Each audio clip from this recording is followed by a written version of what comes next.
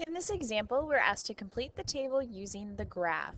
So we know that we've got this function here in the middle of our graph, and so our functions can be described using coordinates with an x-coordinate and a y-coordinate, where x is our horizontal movement from the origin and y is our vertical movement from the origin.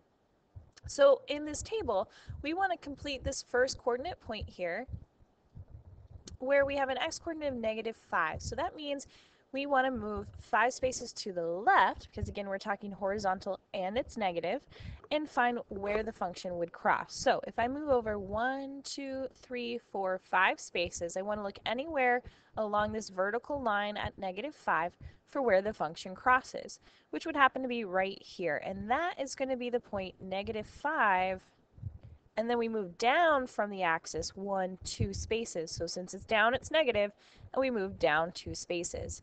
So I'll fill in a -2 in my table.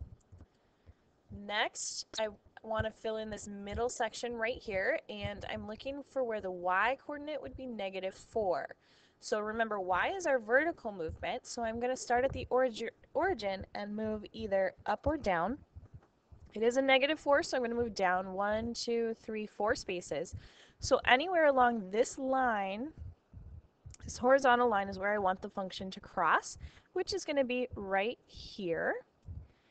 And so we're looking for the x-coordinate, which is our horizontal movement. So how far away from the axis is it? 1, 2, 3 to the left. Remember, left is negative. And of course, we move down 4 spaces. So the point would be -3, -4. So I'm going to fill in a -3 in my table. For my last point here, they give us the x-coordinate of -1. So I'm going to start at my origin, and remember, x is our horizontal movement, left or right. And so with a negative, I want to move to the left 1 space, which would be right here. So anywhere along this vertical line is where I want the function to cross. It crosses way down here.